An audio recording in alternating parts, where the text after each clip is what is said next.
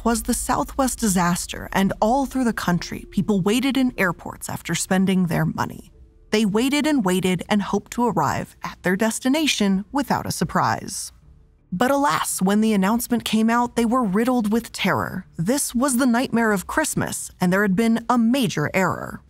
All the flights had been grounded. No one shall pass. Fingers were pointed. It was the fault of the brass. On Southwest, on Delta, on United, on Spirit.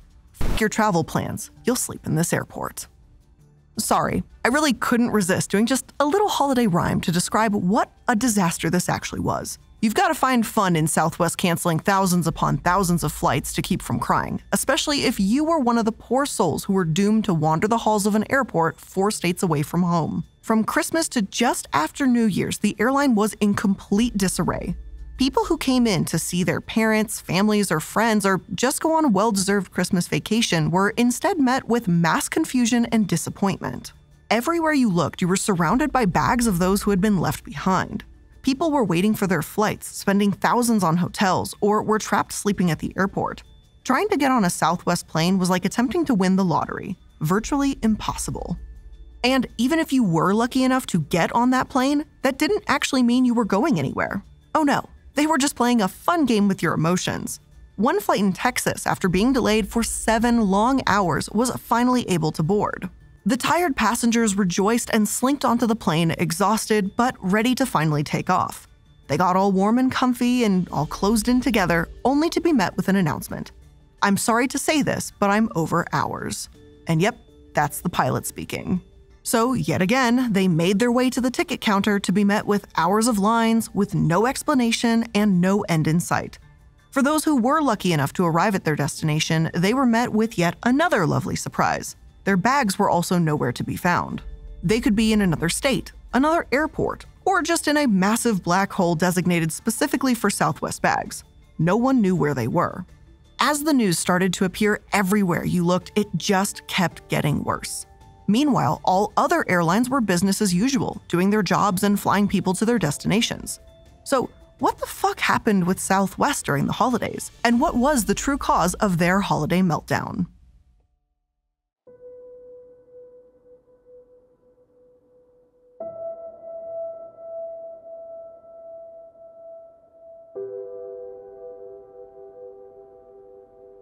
Hello and welcome to the Corporate Casket. I'm the Illuminaughtii, and today we're going to be talking about the holiday meltdown of Southwest Airlines and the factors that contributed to such a horrifyingly disappointing holiday for hundreds of thousands of their customers.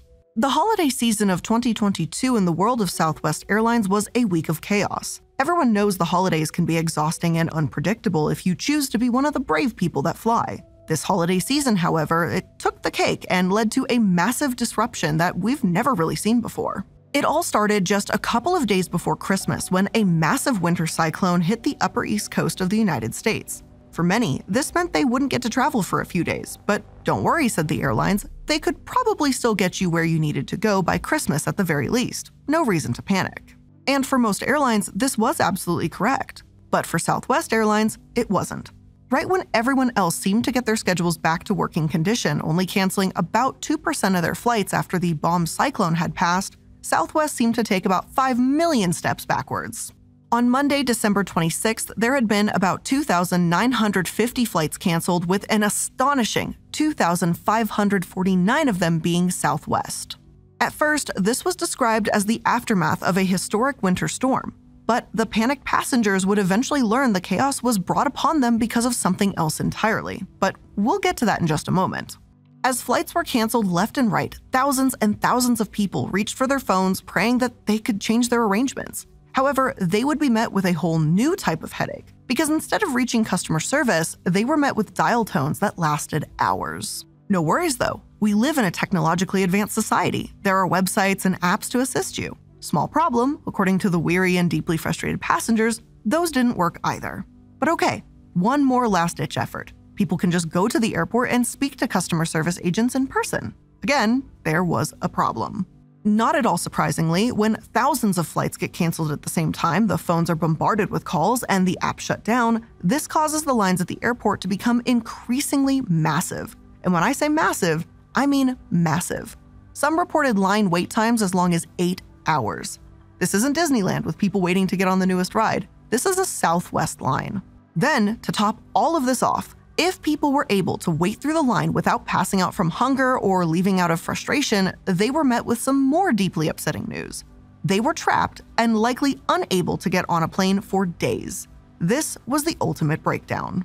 And with a massive failure as big as this one, people did what people do best: ran to the internet to relentlessly make fun of the company that couldn't do their only job. Of course, TikTok practically exploded with people saying things like, "You know that trip you've been planning for 6+ months over the holidays? Yeah, you're gonna have to cancel that." To which another person responded by saying, "But on the bright side, we told you about 5 minutes before you were supposed to board your plane." And oh, how the mighty have fallen. Just before this holiday season, Southwest was the fun airline. They had funny customer service people, their social media engagement was off the charts, and they gave vouchers and points to people who sang their praises online. Now, they were the laughingstock and had done so poorly that their flight attendants and customer service workers were in tears after dealing with thousands of angry customers. As the chaos continued, many customers waited for something that might make them feel just a tiny bit better, though it would never make up for the time they lost with their family. And that is, of course, refunds. For many, the meltdown meant they had to rent a car, stay in a hotel, or buy some food they hadn't budgeted for. They wanted their money back, and rightfully so. At first, this didn't seem like an option as Southwest claimed their meltdown was due to weather. However, their tune would soon change after more news came to light. In the beginning, Southwest CEO released a statement saying, "We had a tough day today. In all likelihood, we'll have another tough day tomorrow." And oh boy, was he right. He was apologetic, but almost nonchalant about the whole ordeal. And soon, his world would come crumbling down. Because as people began to dig a little deeper into the story, the company's tails just went further between their legs. It wasn't the weather that was their problem. It was their incompetence, and by all accounts, it seems like they'll have to pay for it.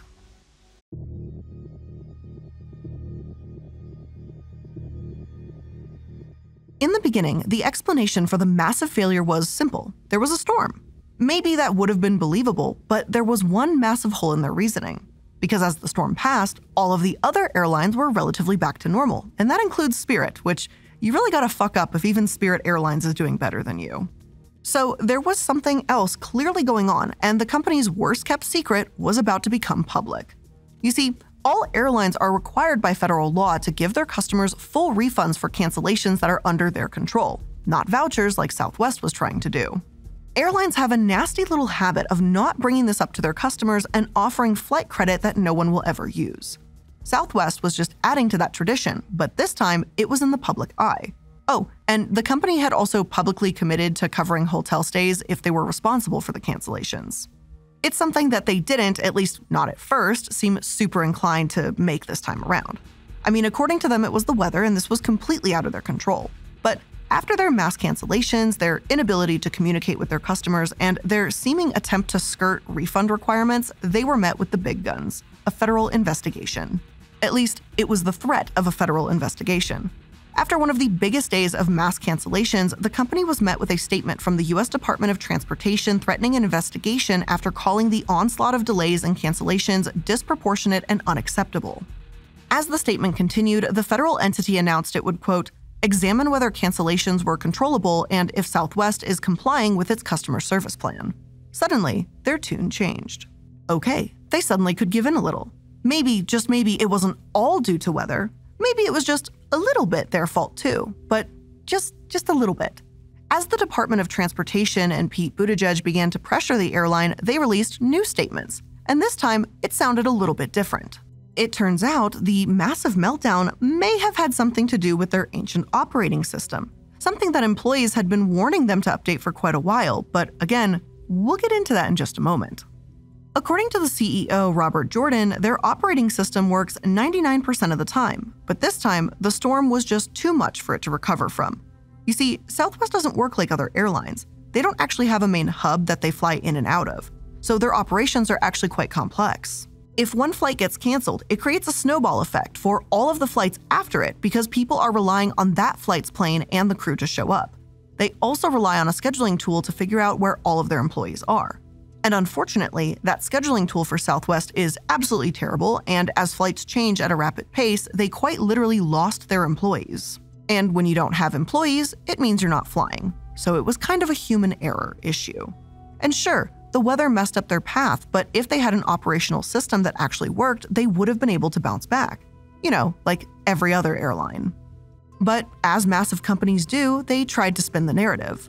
Only it didn't work out, and now they have quite a few rules that they're going to have to follow. On December 29, 2022, the DOT published a letter that had been sent to Southwest regarding all of the expectations they would have to meet to relatively make up for their massive mistake. First things first, stranded customers needed to make it to their destination. It seems simple enough, but Southwest has been having trouble with this, so it's good that we have it in writing.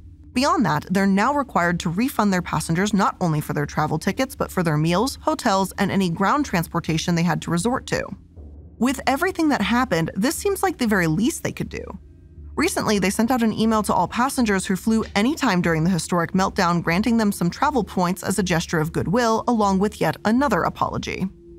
Even if they grovel and keep giving out points, that might not completely save them. Because when you ruin thousands of people's chances at a holiday, or to see loved ones, or to just get home, that comes with quite the backlash, and I feel like Southwest is just starting their apology tour. Of course, it might not even save them from some lawsuits that are already starting to stream in. By December 30th, a class action lawsuit was already being proposed by a passenger that said the company had failed to provide refunds to people who had been stranded. For this, the person was looking for damages to be paid. Though Southwest didn't directly respond to the news of the lawsuit, they did release a statement that said, "Several high-priority efforts are underway to do right by our customers, including processing refunds from canceled flights and reimbursing customers for expenses incurred as a result of the irregular operations." Maybe it's possible that the airline could win back its customers, but they're not the only ones they need to apologize to. Because it wasn't just passengers who were put through the ringer on their Christmas meltdown. It was their employees, and it wasn't the first time.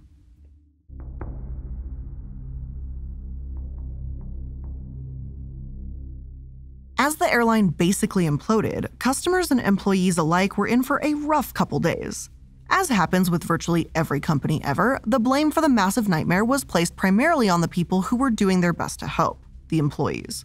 Airline agents were literally in tears, and they were trying to do everything in their power to fix the mistakes of the people who, actually run the company. And these employees were facing the brunt of the backlash with no help or apologies from their superiors. Like the customers, the employees weren't just going to sit back and let the company completely screw them over without speaking out. On December 26th, the Southwest Union decided to release a statement to bring to light just how awful the company's meltdown was. As they were still attempting to blame the weather, the statement shined a light on the real issue, their systems. They claimed that the COO, Andrew Watterson, had admitted to their systems being overmatched by Storm Elliott. Finally, the truth comes out. Thousands of them had been stranded all over the United States. Some of them were sleeping on cots in the airports nowhere close to their home with no idea when they would be moved. Others were in hotels without any power or water. Part of the letter read, "Trying to get home for Christmas seems like a dream to flight attendants who are struggling with the nightmare of trying to secure appropriate shelter, food, and rest." Undoubtedly, the airline had monumentally messed up with their employees, and instead of rushing to make things right, a memo was leaked that showed that they were more interested in putting them under more pressure. Released December 21st, just a few days before their mass cancellations, Chris Johnson declared a state of operational emergency due to an unusually high number of absences at their Denver location. Because of this, there were quite a few new rules the employees would have to adhere to. First things first, they couldn't call out sick. That is, unless they had a doctor's note. But let's not forget that visiting doctors costs money and, of course, time. And in case you're thinking, hey, that's not too much of a problem, telehealth is easy and everywhere, they could get a doctor's note quickly and easy. But small problem. That wasn't an option and could not be used as an excuse. If people missed work without a note, they were facing termination. Personal absences were also shut down, and there was now mandatory overtime. If people refused to work the mandatory overtime the week of Christmas, again, they were up for termination. And isn't that just the most wonderful memo to receive during a massive company failure? Now, all of this gets so much worse when you learn that Southwest employees had been begging the company to update the systems for years. Yeah, the employees could feel that this was going to happen, and they did speak out, but the higher-ups decided to ignore that. In 2021, the Union of Southwest Airlines flight attendants released a letter they had sent to the company. In it, they broke down quite a few requests and demands they had for the company. In part, it read, A career as a flight attendant has become physically exhausting, mentally challenging, even threatening, as we have been assaulted and attacked at a rate of incidents that has increased 2,000%. Operational mishaps and technological shortcomings occur often, far too often. Flight attendants are often stranded alongside Southwest customers without information. And look at that. About a year before the massive issues plagued the company on one of the busiest travel weeks of the year, employees were already bringing up the fact that they had been stranded. Then there was their lack of COVID protections, pay cuts, and job loss threats too. Meanwhile, Southwest was having a banner year and was named one of Forbes' top employers. Isn't that just a bit ironic? And by the end of the letter, they listed some demands, with the top 3 all related to the archaic operations system. Their asks were ultimately quite simple. They wanted the company to prioritize their safety, modernize the antiquated reserve system, and, quote, improved communication tools for use between crew scheduling and flight attendants to alleviate the need to contact schedule, which would help alleviate with long scheduling hold times. So, the company had plenty of warning of what was going to come. Their scheduling and operating systems were hanging on by a thread, but they decided to push on.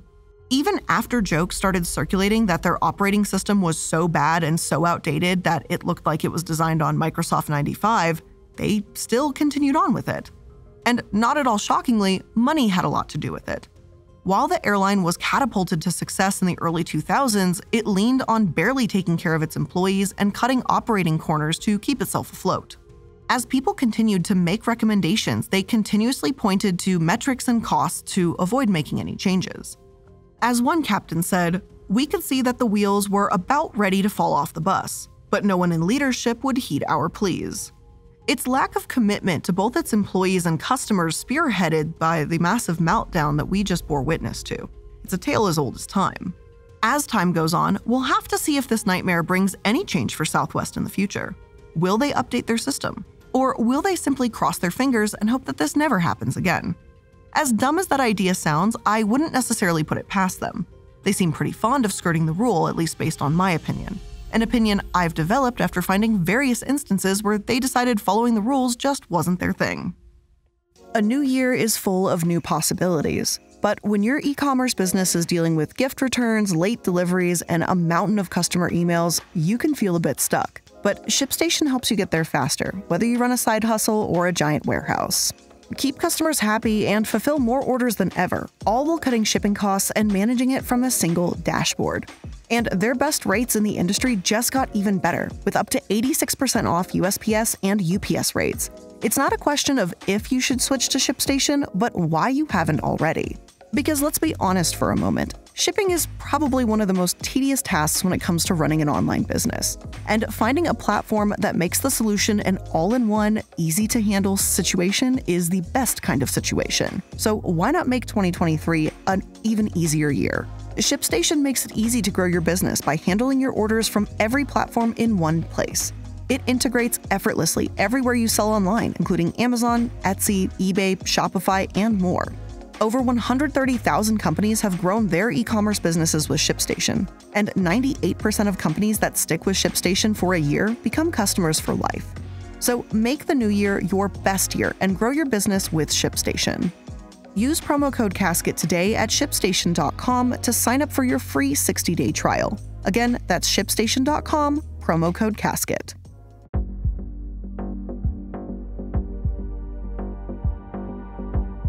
This historic failure wasn't actually the first time Southwest has faced some meltdowns or some issues with the government. In 2009, their insistence on cutting corners was brought into full view of the country. It turns out they seem to really like completely avoiding doing safety checks. In fact, they avoided them so much that they flew 46 airplanes and astonishingly and terrifyingly 59,791 times without performing their federally mandated inspections for fuselage cracks. Almost 60,000 flights took place across the country without any type of mandatory inspection. And I don't know about you, but for me, that is a terrifying statistic. But let's make it a little bit scarier. Do you want to guess how many people were on those planes? A little over 140,000. I just love to hear that an airline put over 100,000 people's lives at risk. Just makes you feel all warm and fuzzy inside, doesn't it? Now, thankfully, after whistleblowers had allegedly been silenced for an outrageous amount of time, the FAA finally decided to step in and ground planes in 2008 so they could complete an investigation. They eventually sued Southwest and later the government entity, and the massive airline reached a settlement for an astonishing $7.5 million. This was the second biggest settlement ever reached between the FAA and an airline. Of course, if they decided not to follow 13 new safety steps, including increasing the number of on-site technical representatives and providing more access to the FAA, then they would have to pay an additional $7.5 million. And at the time, it seemed like they had taken all the right steps. Every plane should be safe and they were on the right track. Unfortunately, just a few years later, a tragedy would prove that that wasn't the case. In 2008, on a Southwest plane, the engine exploded mid-flight, hurling debris 32,000 feet in the air. In a moment of horror, the debris caused a window to become a hole, causing a decompression in the cabin. One passenger, Jennifer Riordan, was sucked partially out as another passenger rushed to her aid in an attempt to save her. Even though pilots were able to make a skillful emergency landing in Philadelphia, she did succumb to her injuries and died. In the beginning, it was discovered that the engine showed metal fatigue. As the investigation continued into the next year, they would eventually find that part of a metal fan in the engine had come off and destroyed it. The situation could have been much worse if it weren't for the bravery and composure of the flight attendants who did their best to keep everyone safe. After the plane landed, they were walking down the aisles helping passengers. All the more reason for Southwest to actually listen to their employees' needs, right? The company avoided any type of repercussions for the incident, though new safety measures were introduced to make sure that this never happens again. Theoretically, they should have been checking every time more carefully before this event ever took place. But it wasn't 100% their fault. It was chalked up to more of a freak accident. However, increased safety measures can only go so far when you're cozying up to the very organization that was supposed to be enforcing them. In 2022, it was discovered that this was exactly what had been going on between the FAA and Southwest. You see, between 2018 and 2020, according to a whistleblower, there had been interference in part of FAA senior leadership. After multiple people came out saying that the FAA had been slacking on its duties, the agency finally admitted that it had been cutting some corners when monitoring Southwest. And that's not great considering their history. Allegedly, Southwest's top officials and a senior FAA official in Washington had become quite close, sharing weekly texts, emails, and calls. Obviously, this is pretty concerning to hear and brought up questions about whether or not inspectors were allowed to properly conduct their work. This was something that became even more plausible when news broke that an FAA regulator literally had to apologize to the airline after being too, quote, heavy-handed. Soon, a report came out that made the situation even worse. Apparently, this incredibly cozy relationship had led to the FAA to completely disregard their checks, allowing Southwest to all but ignore the safety standards for tens of thousands of flights, putting roughly 17 million passengers' lives at risk. The FAA claimed that the company had used diversion, distraction, and power to avoid visits from local officials. In turn, planes that operated nearly 150,000 flights had undocumented, non-conforming, or unverifiable repairs that no one, but especially the passengers, had any idea about. Additionally, the airline had been consistently giving incorrect aircraft weight and balance points to their pilots, which could cause an onslaught of disasters during takeoffs and landings. Then there was also the FAA's tendency to completely ignore the airline's consistent pattern of assigning their mechanics to more work than what was possible for them to complete. And when the work was inevitably not completed, the investigators would simply just sign off that the work had been done. As Southwest continued to have incidents, including one where a plane withstood damage to both of its wings and another where a pilot literally overran a fucking runway, the FAA just stood idly by. By all accounts, the government agency had been complicit in hiding every incident and avoided any investigation. So Southwest just kept going right on as if everything was right in the world. So yeah, cutting corners definitely seems to be their thing, at least in my opinion and based on the terrifying amount of evidence available. Of course, they claim they are going to do their best to cut down on the ever-growing list of safety concerns, but if they remain all buddy-buddy with the FAA, I don't really have too much hope that that will be the case. I'm holding my breath because public airlines should be as safe as physically possible, and the last thing we need is a massive disaster caused by people simply not doing their jobs. Hopefully, as time goes forward, Southwest will figure out its plethora of issues. Hopefully, we don't see yet another holiday meltdown, and for the love of everything, I hope they fix their safety issues. Fortunately for now, it seems like we're all just going to have to hold our breath. But the Christmas nightmare has definitely brought up quite a few issues that might just scare me out of flying Southwest ever again in my life. We'll have to see and, keep your eyes and ears open, but for the time being, you will not find me on a Southwest flight any longer. Call me crazy, but at this point in time, I'd rather spend the extra $50, $100, or even $150 to fly with an airline that, does their safety checks so, maybe I won't die while I'm in the air. Let me know your thoughts on the Southwest debacle, and maybe you were one of the unfortunate people involved in it. Let me know your story. But thank you so much for joining me for today's episode. I really do appreciate it. And if you want more content from me, make sure to click the Linktree link in the description box. It'll have links to all of my social media and any projects that I'm involved in. Again, thank you for joining me for today's episode. I really do appreciate it, and I'll see you in the next one. Bye.